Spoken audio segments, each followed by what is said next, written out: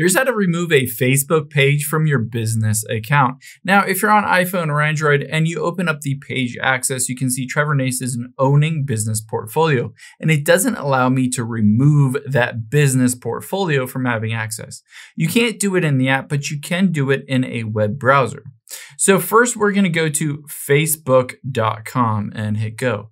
You need to log into your account, essentially the account that has that business profile. So log in here, and after you are logged in, again, we're going to tap on the URL and go to a different URL. We're going to go to business.facebook.com. Again, business.facebook.com.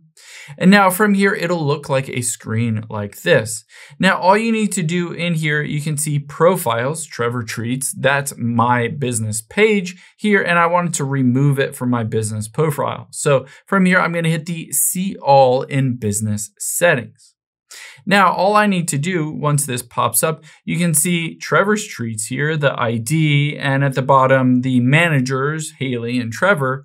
Now, all I need to do is hit the remove button at the top right here. So that remove button, tap on it, and this says remove page from your business portfolio, and I'm going to hit remove page.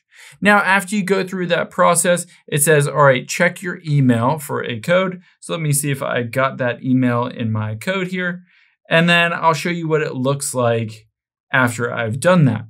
And essentially, once you go back into the app, you'll be able to control who manages that directly in the app afterwards.